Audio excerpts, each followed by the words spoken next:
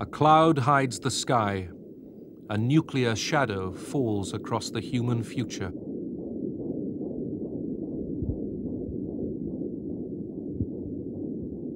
Midway through the 20th century, two superpowers prepared for a conflict which might have ended life on the planet.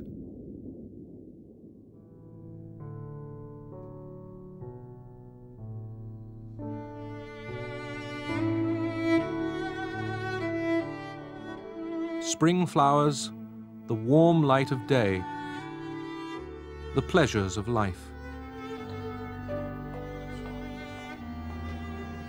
But under this American hotel was a hidden gate. It led into an underworld.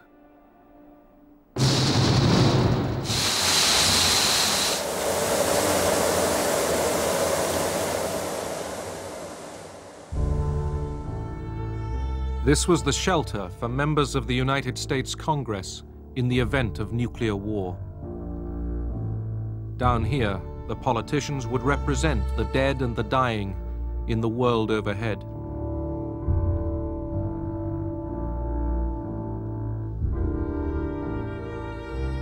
For a handful of human beings, there was all they needed to wait out the nuclear winter.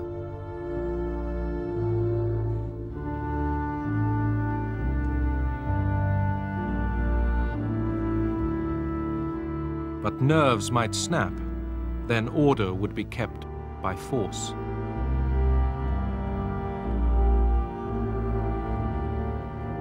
The lost world above the shelter would become only a memory, a myth. The living would come to envy the dead.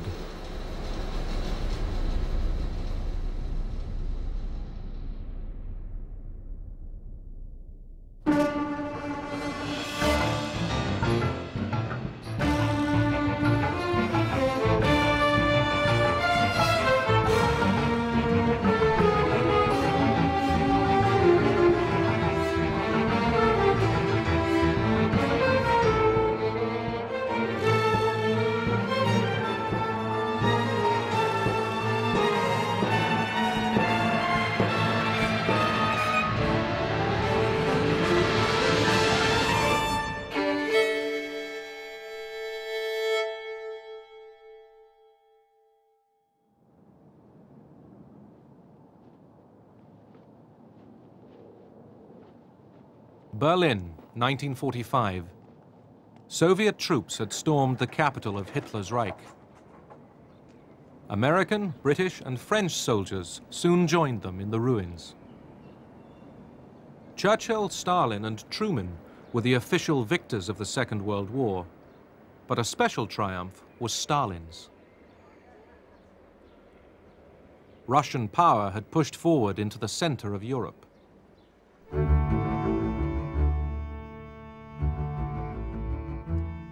At Potsdam, outside Berlin, the Big Three met to settle the post-war order. Winston Churchill represented a Britain exhausted by war, while Joseph Stalin, supreme ruler of the Soviet Union, faced Harry S. Truman, 33rd President of the United States. It was 3 months after the death of President Franklin Roosevelt that Harry Truman, once a Missouri haberdasher, set off for Potsdam. It was his first overseas conference as head of state.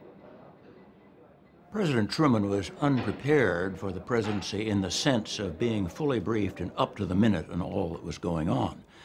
But as a senator for the past 10 years, as chairman of one of the most important congressional committees of the war, he was well aware of the major problems that a president had to face.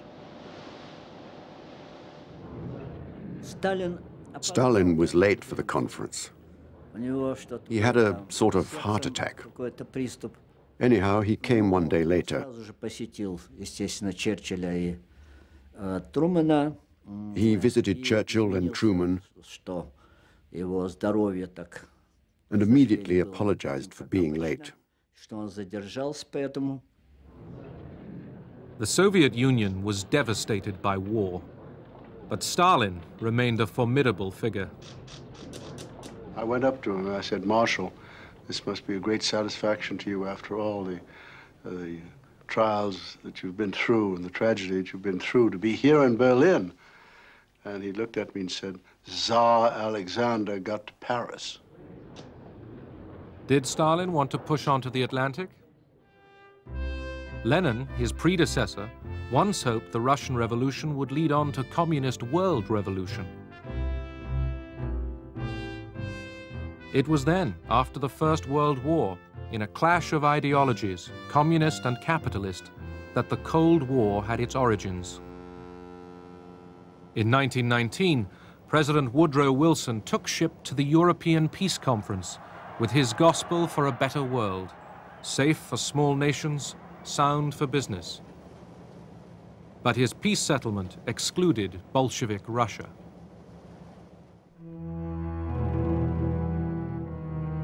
Many nations, including the United States and Britain, sent troops to fight the Russian Revolution. Churchill, fresh from victory over Germany, urged, "Kill the Bolshevik, kiss the Hun."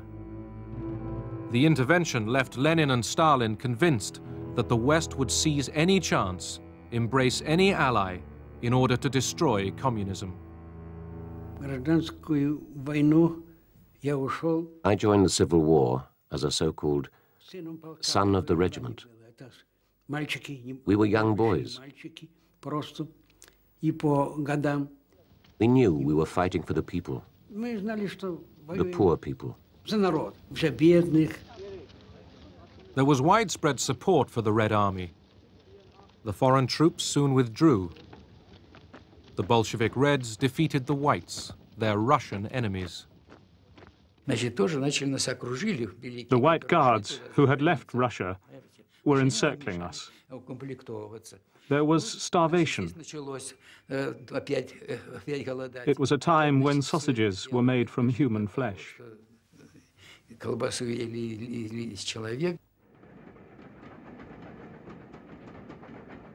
In Russia, famine followed civil war. The victorious Bolsheviks turned away from the outside world to build up the economy at home.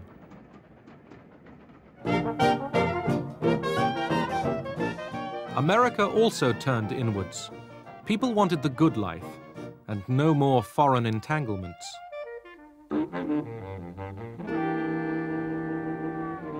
Then, in 1929, Wall Street crashed. The Great Depression began. Suddenly, across the richest nation on earth, millions faced destitution. American politics shifted to the left. I, Franklin Delano Roosevelt, do solemnly swear that I will faithfully execute the office of President of the United States and will, to the best of my ability, preserve, protect, and defend the Constitution of the United States. So help me God. Roosevelt promised a new deal for Americans. He would manage capitalism for the public good. And in a change of policy, he recognized the Soviet Union. One has to remember that we had been, I think, for 16 years without any representation in Russia. No relations between the two governments. And FDR was the one who decided to try to break that logjam.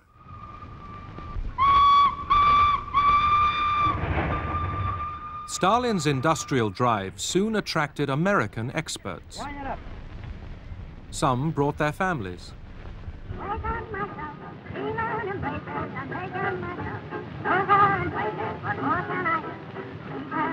While Soviet muscle strained to raise dams and blast furnaces, American corporations supplied skilled engineers on contract.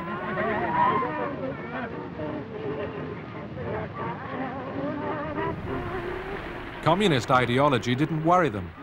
Unlike the Russians, they were free to go when the job was over.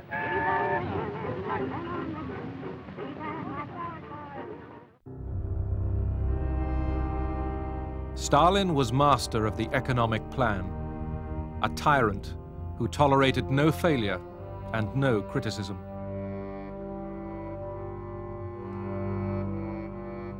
Privately owned fields became collectivized prairies. The cost of collectivization was the murder of millions of peasants and renewed famine.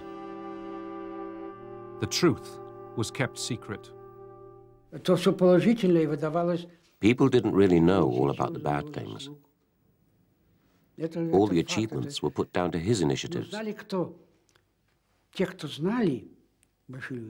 Those who knew otherwise would shut up.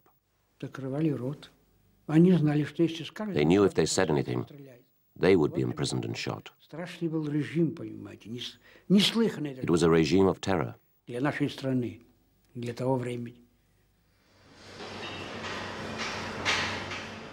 This was socialism in one country.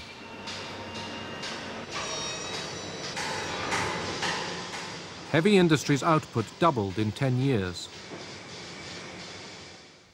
Stalin felt that in order to get public support for the things he was doing, which were very harsh policies, he had to convince a great many of the people, the common people and the party members, that Russia was confronted with a conspiracy on the part of the major capitalist powers to undermine the Soviet government by espionage. Lenin's old comrades confessed to imaginary crimes. Игра разоблачена. Маска предательства с их облика, с их лиц сорвана. И сорвана раз и навсегда. Пусть прогремит ваш приговор, как освежающая и всеочищающая гроза. I could see them there with their pale faces, their twitching lips, their evasive eyes. These were the faces of men who had been, if not tortured, then terrified in many ways, and often by threats to take it out on their families if they didn't confess. The Moscow trials tore away some foreign illusions. Stalin's Soviet Union was revealed as a police state, not a workers' paradise.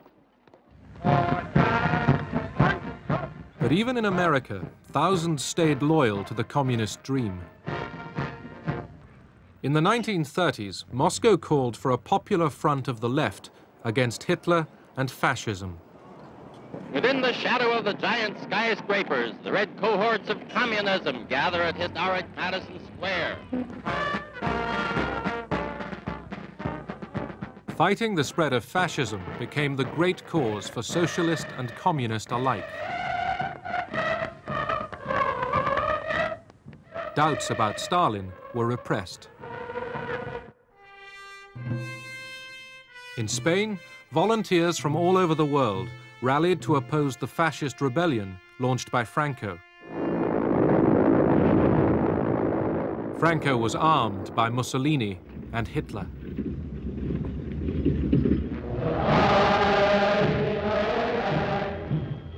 In Germany, the Nazis were rearming. Hitler did not hide his ambitions to dominate Europe and then the world. Sein Sowjet zeigen, soll vor sich hertragen, und wir werden in unserem Zeichen wieder siegen! Roosevelt wanted to keep out of any European war. Despite what happens in continents overseas, the United States of America shall and must remain as long ago the father of our country prayed that it might remain, unentangled and free. Britain's Prime Minister, Neville Chamberlain, trusted that Hitler would listen to reason. When I was a little boy, I used to repeat, if at first you don't succeed, try, try, try again. In September 1938, Chamberlain flew to Munich. War seemed close as Germany prepared to invade Czechoslovakia. But Chamberlain went determined to appease Hitler.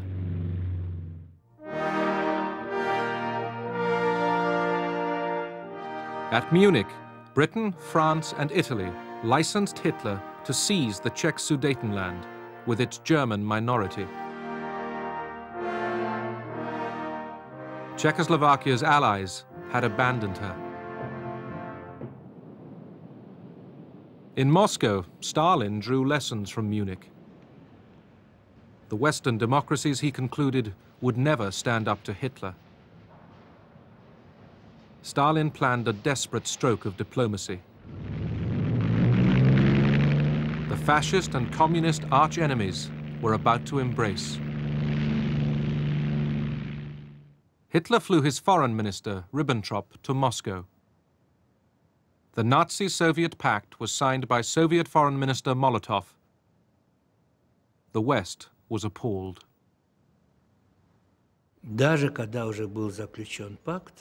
After the pact was signed, I heard this from Stalin's lips. He was often at our home. He said, "We need to win time, at least 2 years' time." Only then will the Soviet Union be able to defend itself against Germany.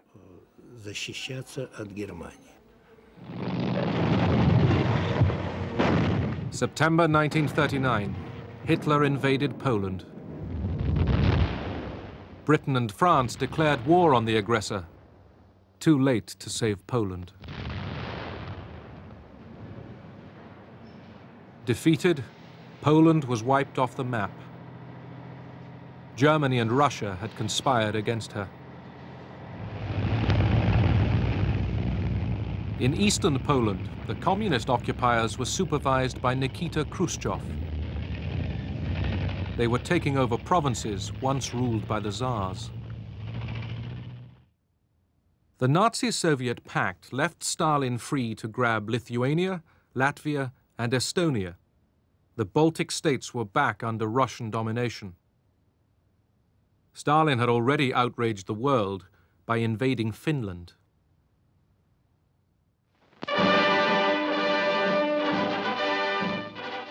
The Soviet Union is run by a dictatorship as absolute as any other dictatorship in the world. It has allied itself with another dictatorship, and it has invaded a neighbor so infinitesimally small that it could do no conceivable, possible harm to the Soviet Union. In 1940, Hitler struck west. By mid-1941, France, Belgium, Holland, Norway, Denmark, Yugoslavia, and Greece had been added to his conquests. Churchill's Britain held out alone. On June the 22nd, 1941, Adolf Hitler invaded the Soviet Union.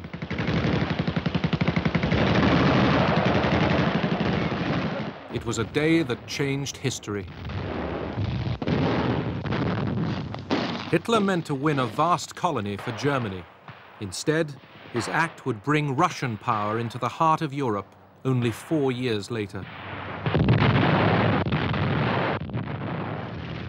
The future outlines of the Cold War began to form as the Nazi tanks surged forward. The Red Army fell back in retreat. My mother said, "Go with the soldiers." The soldiers were retreating, injured, covered in blood. I only had my overcoat and my shoes, that's all. Soviet citizens rallied. Abroad, the Soviet Union won unexpected friends. Churchill, in spite of his past anti-Soviet feelings, at once welcomed Stalin's Russia as an ally. He did say to his friends, of course, that he'd have welcomed the devil if the devil had turned up in order to help him defeat Hitler.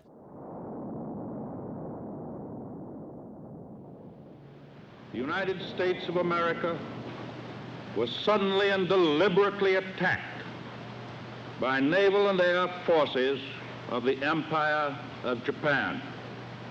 No matter how long it may take us to overcome this premeditated invasion, the American people in their righteous might will win through to absolute victory. America declared war on Japan. Days later, with the Wehrmacht at the gates of Moscow, Hitler rashly declared war on the United States, making Russians and Americans allies. The German thrust at Moscow was blocked. Stalin broadcast to the nation. И эти люди, лишенные совести и чести, люди с моралью животных, имеют наглость призывать к уничтожению великой русской нации. Немецкие захватчики хотят иметь истребительную войну с народом СССР. Что же, если немцы хотят иметь истребительную войну, они ее получат. Stalin already looked beyond victory. He told the British that post-war Soviet boundaries must include the Baltic states and part of Poland.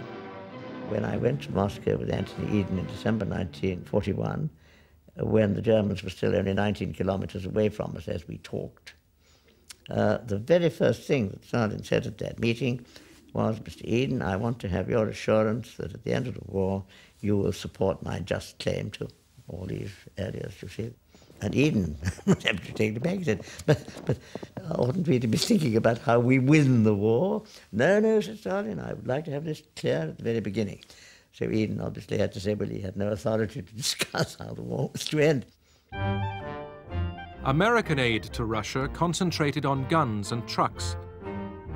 But Stalin and his people cried out for more, a second front, an Allied landing in Western Europe to relieve Soviet suffering.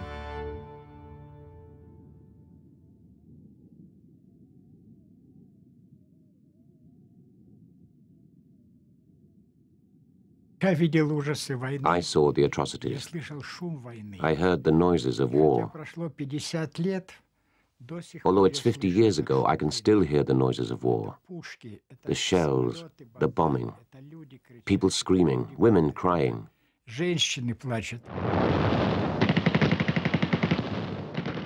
For 6 months, battle raged at Stalingrad. Hitler sent 500,000 men. The Germans were trapped and forced to surrender. The tide of war was turning.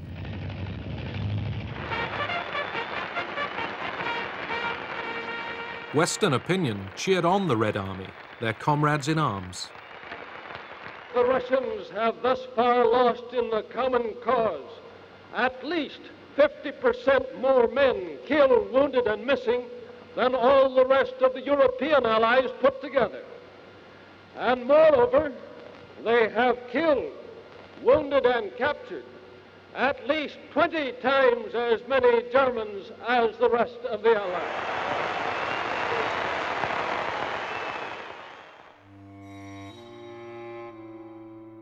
The Nazis sought ways to split the alliance against them.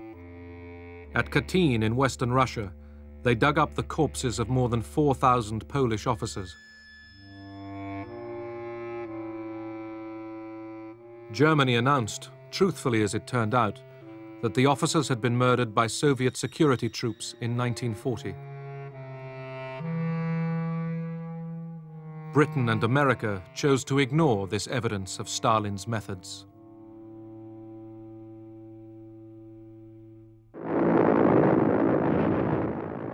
In 1943, with their alliance still intact, the Big Three prepared to meet at Tehran in Persia. I was summoned to Tehran to help them prepare for the conference. Mr. Roosevelt is supposed to arrive. We had the code names for it. And so I called the airfield, and sure enough, I spoke to Admiral Leahy. I said, "Are you coming?" And he said, "No, we're not coming. We're going to American mission." And when I said that to Molotov, I thought he'd just fry me alive. Say, what? And he'd get all the four-letter words I never heard in my life were spilled over me. He'd say, who the hell are you here anyway? How'd you get in here? What do you know? What am I going to say to Stalin? Stalin persuaded Roosevelt that his safety was best assured by residence at the Soviet embassy. The embassy had been specially prepared for his visit. It was bugged. Иосиф Виссарионович мне сказал, что задачи, которые он ставит. Stalin told me that the task he was putting to our group, and particularly to me, was ethically very unattractive. However, the position of the USSR was so serious that he had to know what our allies were thinking. Stalin was very skillful in dealing with Roosevelt and Churchill. Even Churchill began to quite like him, you know, and talk about Uncle Joe, which was a quite affectionate term. And they both had this idea that if you treated him the right way, the phrase was, if you treat Uncle Joe like a member of our club, perhaps one day he will behave like a member of our club. Every day at 8 in the morning, I had to go to Stalin. I went with all the transcripts, in Russian and in English. For about an hour, Stalin examined, in great detail, all of Roosevelt's conversations. Выяснял все детали разговоров, которые вел Рузвельт. I don't think FDR was capable of conceiving of a man of such profound iniquity, coupled with enormous strategic cleverness, as Stalin. He had never met such a creature. And Stalin was an excellent actor, quiet, affable, reasonable. He sent them all away thinking this really is a great leader. The Allies agreed that post-war Eastern Europe would be a Soviet zone of influence. Stalin would annex Eastern Poland. As compensation, the Poles would get a slice of Eastern Germany. Poland was offered no choice. Together, the Big Three mapped out the future.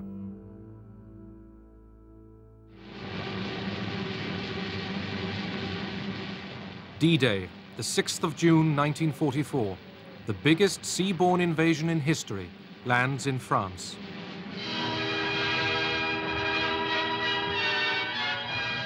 This was the second front Stalin longed for. On the Eastern Front, Russian armies continued to advance. Nazi road back out of Russia. Every rail line blown up as they flee. Of course, Nazi propaganda now stresses the masterful retreat.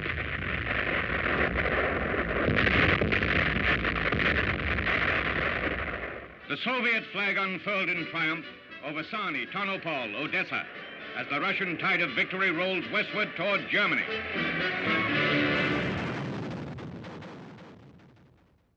As the Red Army approached Warsaw, the Polish resistance seized the city from the Germans.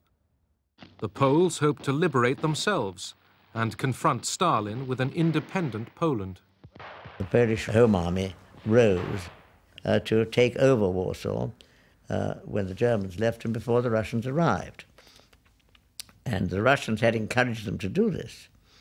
And then the Russian army stopped on the Vistula.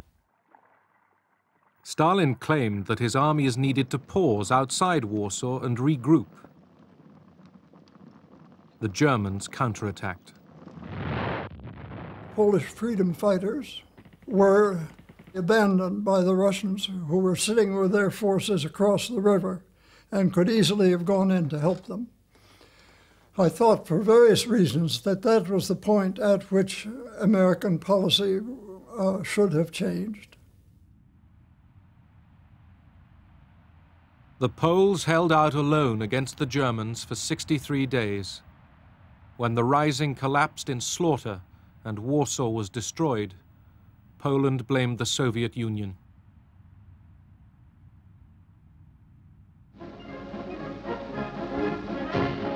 Then, with Poland under Soviet occupation, Churchill and Stalin got down to power broking in Moscow. One night, Churchill scribbled down a formula for carving up Europe. Romania, Soviet influence 90%. Greece, 90% British and American. Yugoslavia and Hungary, 50-50. Bulgaria, 75% Russian. Stalin ticked his agreement. Churchill wondered if the note should be destroyed. Stalin told him, "No, you keep it."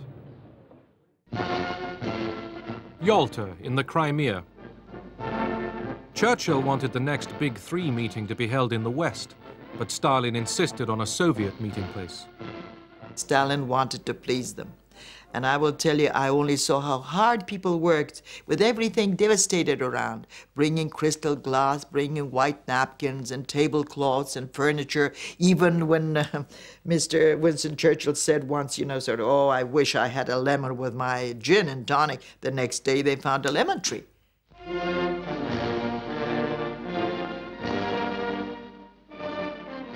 The journey was torment for the sick Roosevelt. His polio and the strains of war leadership dragged him down.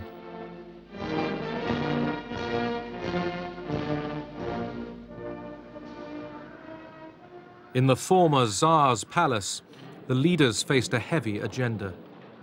They must decide how to govern a defeated Germany, and they wanted to get the Polish question settled. Eastern Europe, important though it was only one of many other things. First of all, winning the war and then occupying Germany. Secondly, seeing to the war against Japan. Thirdly, the post-war arrangements.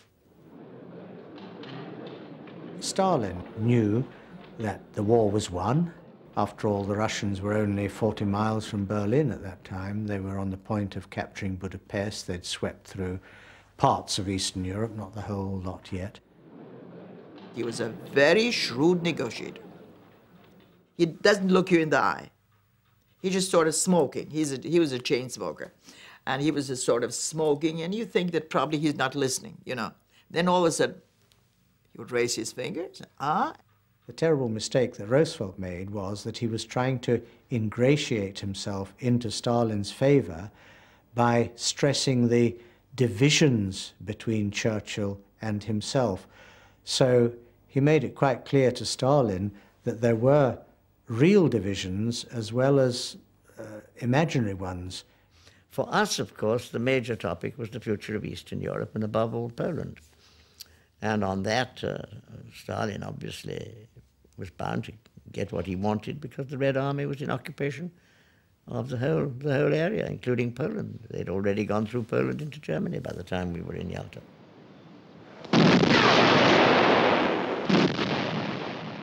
By now, the Balkans and most of Poland were in Soviet hands. So too was much of Czechoslovakia and Hungary. Battlefield facts that diplomacy could not alter. We got at Yalta 2 diplomatic documents, which on paper were perfectly satisfactory. I mean, that there would be a coalition government in Poland, including people from the West, and there would be free elections in Poland. And then there was a declaration covering the whole of Eastern Europe called the Declaration on Liberated Europe, which again was to be rebuilt on the basis of democracy and free elections and all the rest of it. Of course, phrases which the Russian used but interpreted rather differently.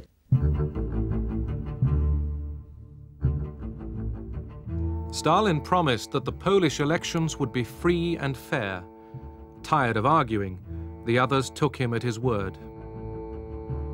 Germany would be governed jointly by the victorious Allies, and Stalin secretly pledged to join the war against Japan. Churchill was confident. We have all bound ourselves to work together to make sure that there is increasing happiness and prosperity for the broad masses of the people in every land, no longer subject to the hard strains of war. There is the prospect which has now opened before us.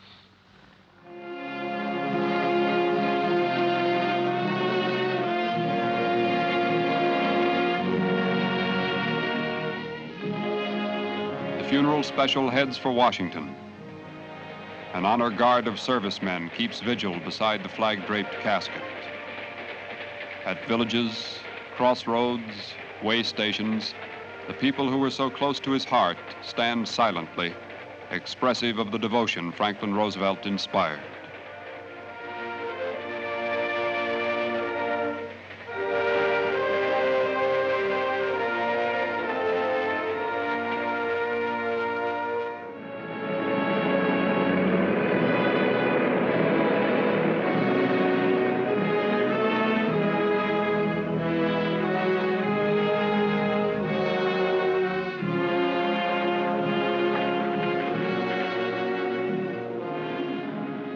As the president was buried, the last battles in Europe were ending.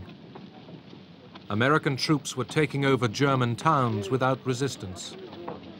They were glad to see the American troops because they had a terrible fear of having Russians occupy or come into their area. As the Allies advanced, they discovered the full horror of German crimes.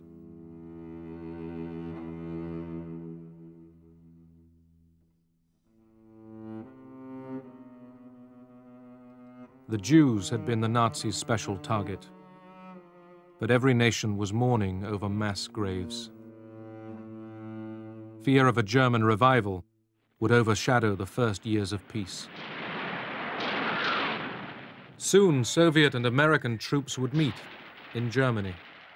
Our lieutenant came in one day and said he wants to get the patrol together. We're going to go and see if we can find some Russians.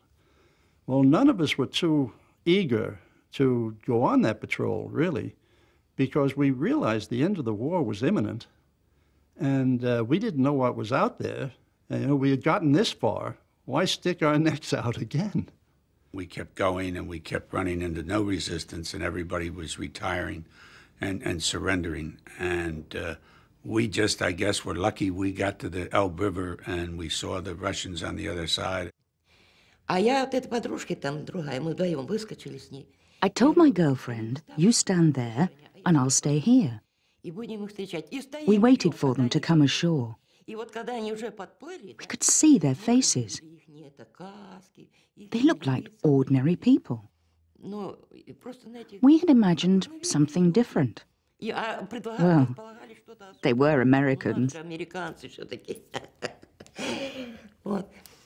I guess we didn't know what to expect from the Russians, but when you looked at them and examined them, you couldn't tell whether, you know, if you put an American uniform on them, they could have been American. Когда встретились, как мы целовались с ними. Не знали, кого мы целуем. We didn't know who we were kissing. We were just kissing everyone.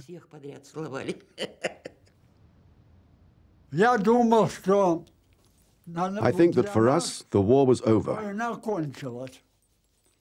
We washed our feet in the Elbe River. We washed our faces and hands. We thought that now we'd met the Americans, the war must be over.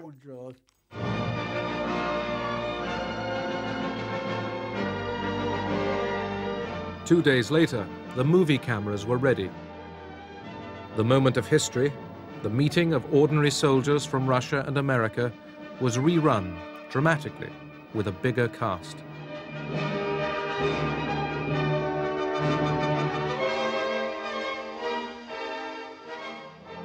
By Allied agreement, the capture of Berlin was left to the Russians.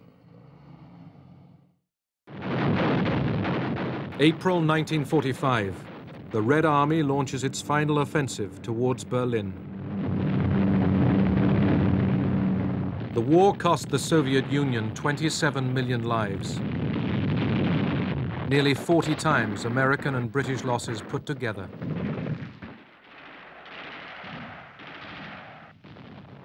The red flag, destined to fly over the Reichstag, was a homemade affair.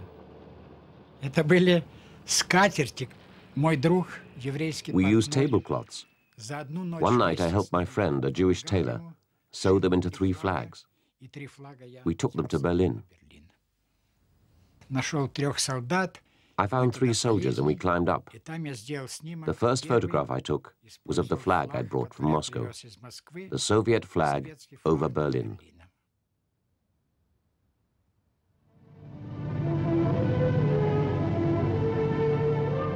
As Hitler's Reich fell apart, hundreds gathered in San Francisco to found the United Nations organization.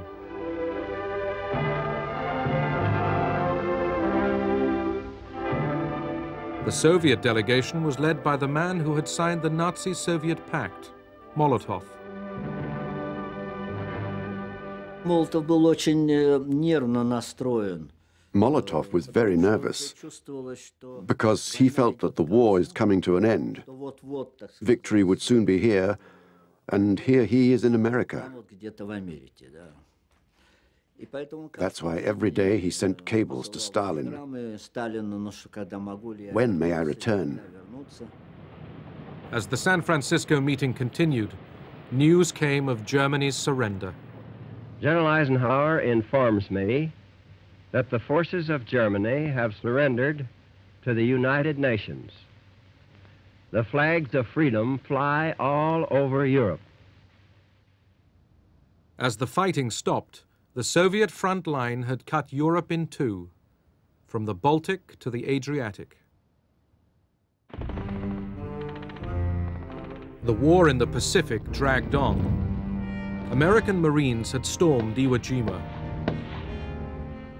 It was a foretaste of how difficult and bloody the final invasion of Japan might be.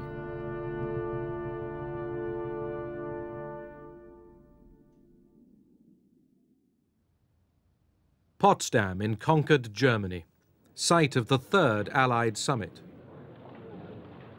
The attitude in Washington toward the Soviet Union had begun to change well before Potsdam. Storm signals were already flying. Truman сделал такое официальное заявление. Truman declared officially, and quite sharply, that the Declaration on Europe adopted at Yalta is not being carried out in some countries. Которое было принято всеми в Крыму на конференции. Что в частности в некоторых странах Governments are being set up, which the United States will not recognize. Которые Америка не может признать. I'd call the Potsdam Conference a bad-tempered conference, because apart from the ceremonial occasions, it was really very bad-tempered. The Allies couldn't easily agree about a German peace treaty or on how to carry out agreements reached at Yalta. Stalin confirmed that his troops were ready for war with Japan. But the day before the conference, America had successfully tested an atomic bomb.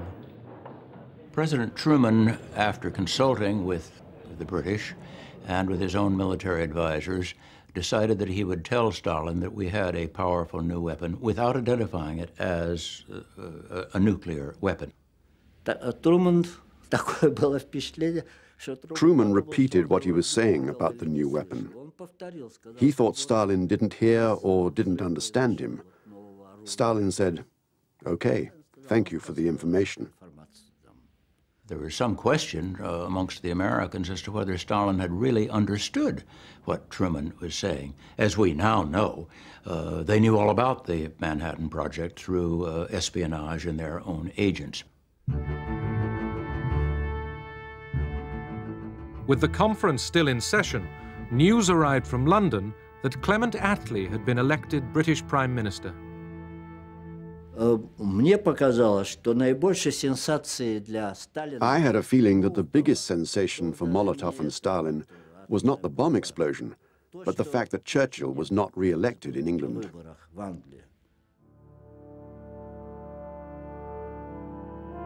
Another photo call. The world must see that the Allies were still united. On August the 2nd, the conference ended and the statesmen went home. 4 days later, America dropped an atomic bomb on the city and people of Hiroshima.